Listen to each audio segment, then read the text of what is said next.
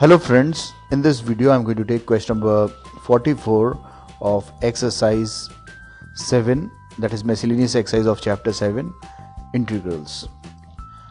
Friends, the question is like this: choose the correct answer. The value of the definite integral tan inverse of 2x minus 1 upon 1 plus x minus x square dx from the limit 0 to 1 is which of the following option? So we have to choose the correct answer. Okay. Now, to solve this question, that is to make out which of the option is correct, first of all I am going to take the given definite integral. Now, to solve this question, the idea which I am going to apply, or the logic which is required here, is simplification of this value tan inverse of 2x upon 1 plus x minus x square.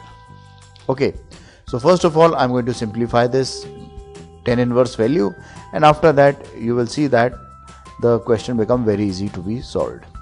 Now, taking tan inverse of 2x minus 1 upon 1 plus x minus x square. Now, the trick here is to convert this value in the form of a plus b upon 1 minus ab.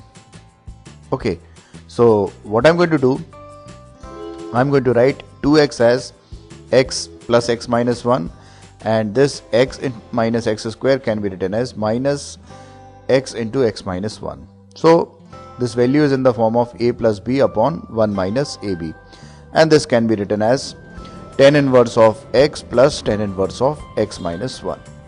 Now, placing this value tan inverse plus tan inverse of x minus 1 in this definite integral, I write I is equal to tan inverse of x dx from the limit 0 to 1 plus tan inverse of x minus 1 dx from the limit 0 to 1. Okay. Now this can be written as equation number 1. Now, to solve further, what I am going to do, I am going to apply this property fx dx from 0 to a is equal to f of a minus x dx from the limit 0 to a. Okay, so on applying this property, I can write this equation number 1 as tan inverse of 1 minus x dx from 0 to 1 plus tan inverse of, for x I have written 1 minus x, so tan inverse of 1 minus x minus 1 dx from the limit 0 to 1.